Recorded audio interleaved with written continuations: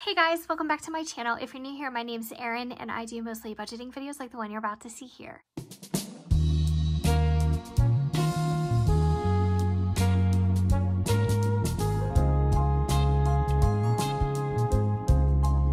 So the first thing I have to say is thank you so much to anyone and everyone who viewed my video yesterday.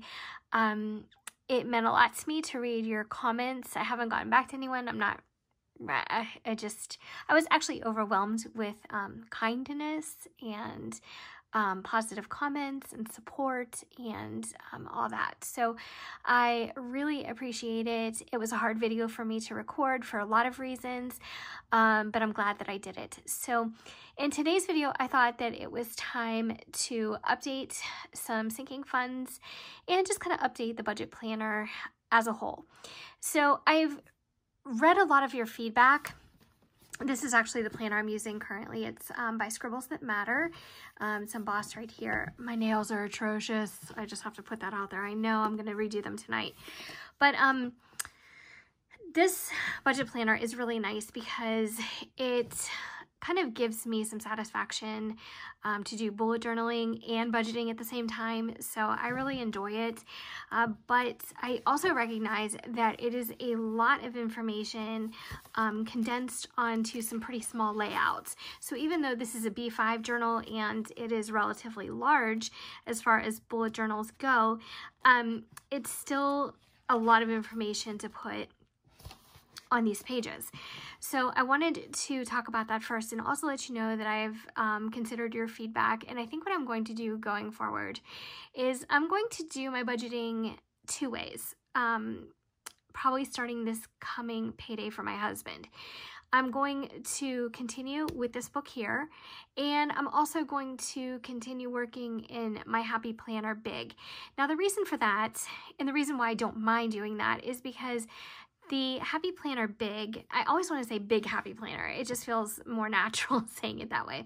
But the Big Happy Planner doesn't really take any time as far as creating layouts and, you know, updating it to look a certain way or give it an aesthetic. It has its own aesthetic already. So I think that, you know, it won't be any hassle for me to do both. And if I end up kind of weaning this away or using this as just my personal book, then I'll do that. Or maybe I'll just share certain layouts out of this one, like this one. I think this is a really helpful layout, a helpful tool for me to budget my entire year. Actually, this is about 15 months from October of 2020 to December of 2021, and it allows me to check off my bills as I pay them. So that's probably not something that I would replicate in the Happy Planner, just because the pages don't allow for it. I'd probably have to do something like that on Happy Planner notebook pages, but I just think it's easier to do it here. So I may use this as a companion to the Happy Planner, and I think that that system will work out. So just look forward to that if that was what you were interested in, or if that helps you at all. I'm going to go ahead and do both. So let's see.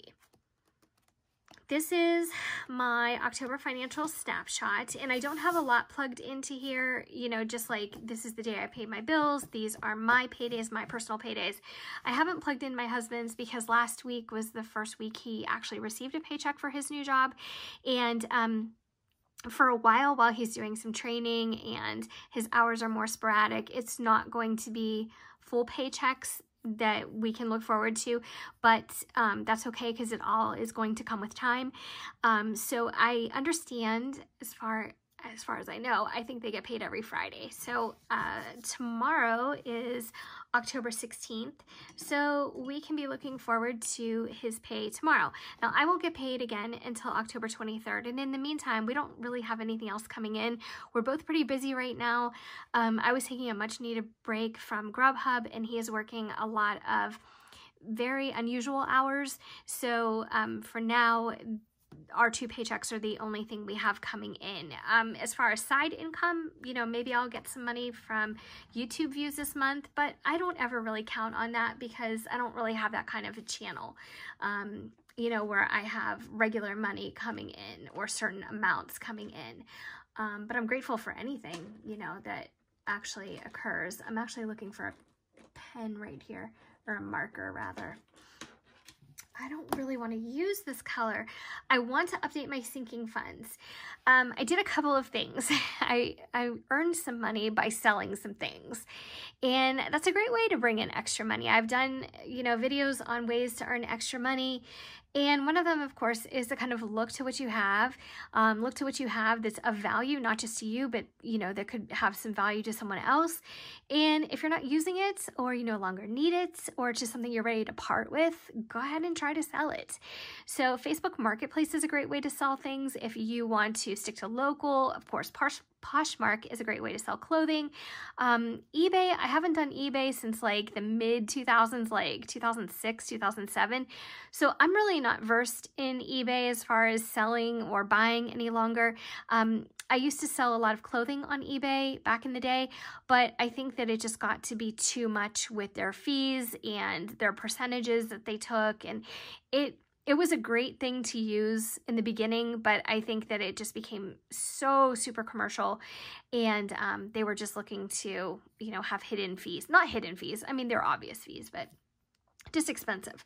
So, of course, Craigslist, you know, there's lots of different things, methods that you can use. Of course, you could have a yard sale, a garage sale. Right now, I personally wouldn't go down that route because I wouldn't want to interact with a lot of people just because of quarantine. But, you know, it all depends on what you feel comfortable with. So I sold some things. I sold an old iPad. I sold my, my original iWatch. I was going to pass that along to one of my nieces, but you know, I'm not going to, or I chose not to.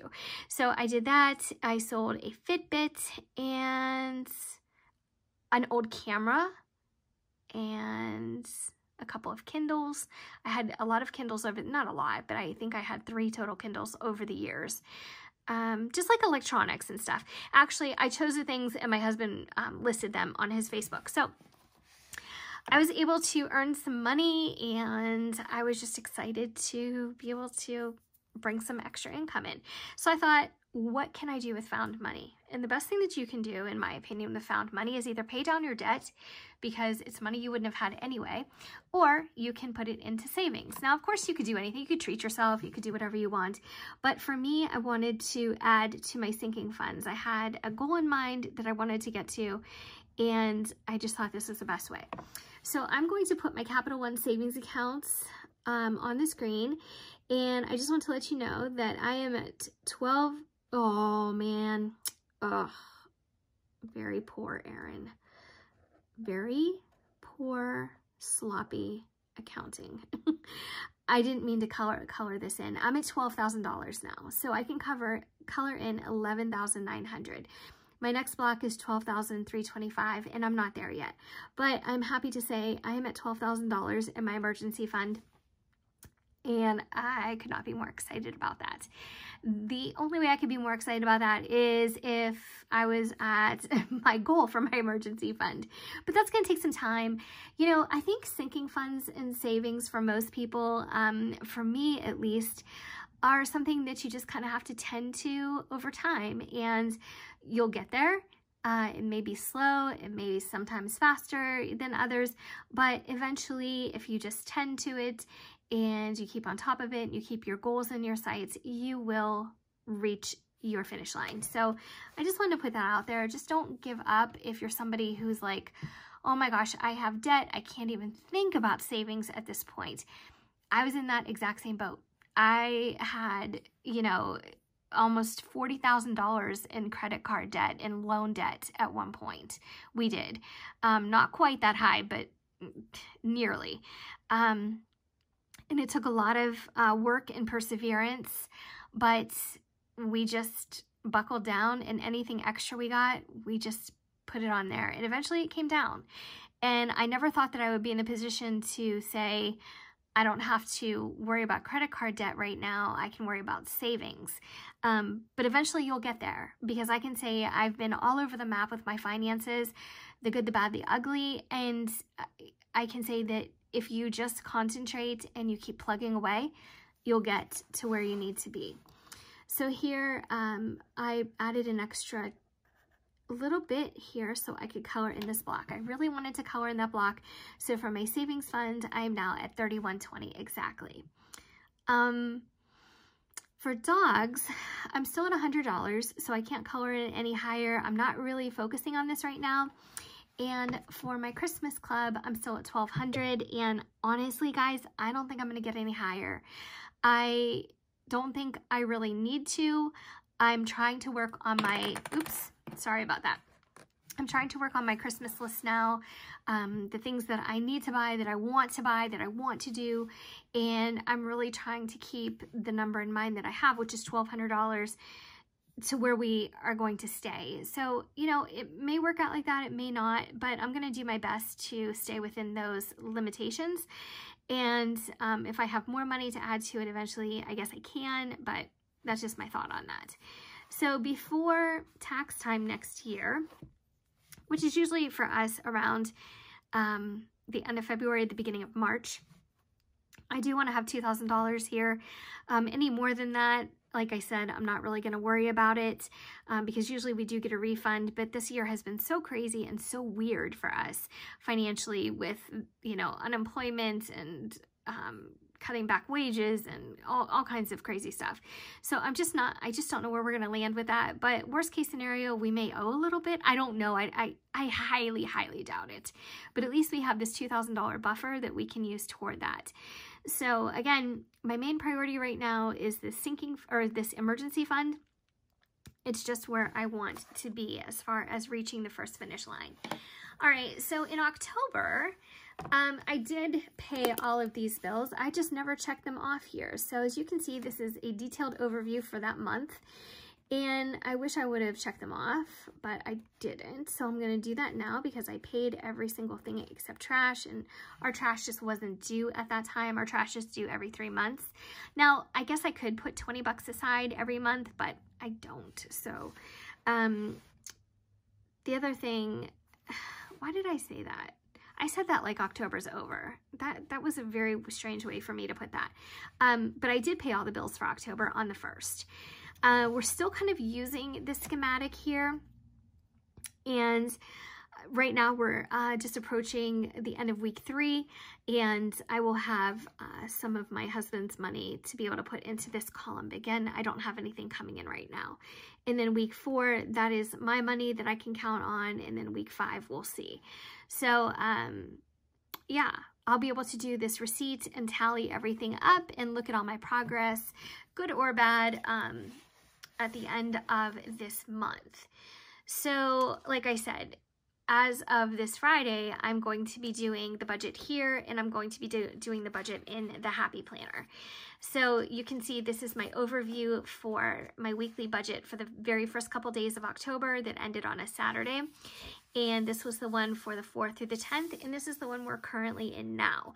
So I am going to have to account for some variables, but I have a little bit of extra money, so I think that's going to help us this week as we plan for next week. So whenever I list my variable expenses, which is usually on a Thursday or a Friday, I am planning for the next week. So when I put grocery money here, it's grocery money for the following week.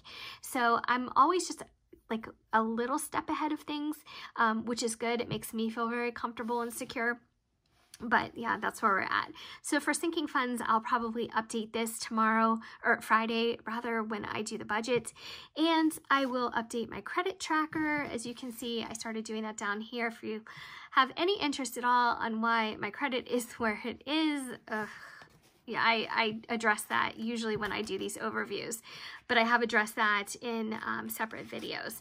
So here is the rest of October. As you can see, it's simple, but it's complicated. It's a lot. So I definitely understand that. And then here is where I will be doing my October monthly budget recap. So I even have a little scoring system down here that I'm going to color in the stars as far as how I thought we did this month, you know, so that's kind of fun. I don't know. For me, this is a little bit more of an enjoyable, fun way to do things, but I can also see you know, the value in the simplicity of using the Happy Planner, because it's just so nicely bordered already. It has these nice blocks that you can work with, and it's just so nice. I use the vertical layout, by the way, when I'm talking about that. So that's kind of where we're at with sinking funds. I'm really happy about it. I'm proud of it. You know, if we ever had to borrow from our sinking funds for any type of reason, I mean, of course we could, but I'm really trying not to touch them until at least I reach the goal. So, you know, if we eventually reach the goal for, like, let's say savings, and I want to use part of that for something, then I can start building it up to meet that goal again.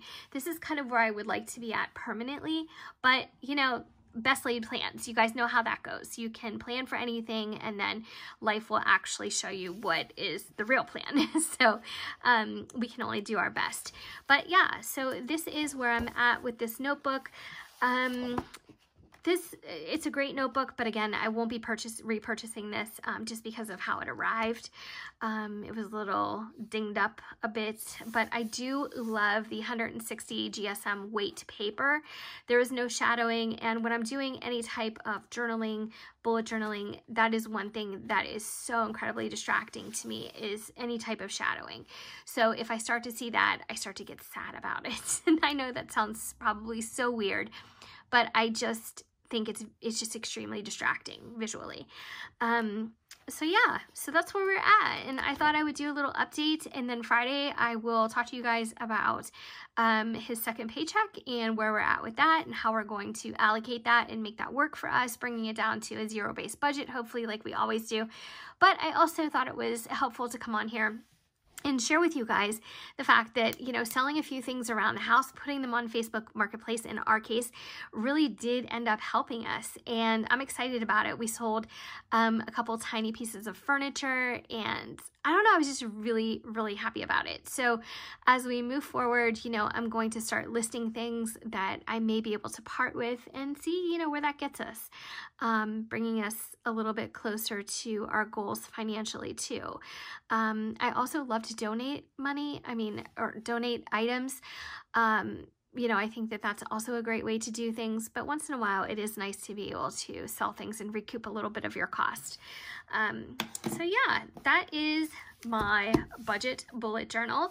And actually I have been working in my regular bullet journal, which I got a little sidetracked from because I just had a lot going on. But I am still keeping up with things and, you know, just kind of taking things as they go. This is kind of my October and stuff, writing down a lot of stuff. So if you guys want to see a flip through anytime soon, just let me know, because I would be happy to share this with you as well. So I hope you guys are doing well. Again, thank you so much for the support and the kindness in yesterday's video. And I guess that is about it. So hopefully I will see you guys very soon. Take care.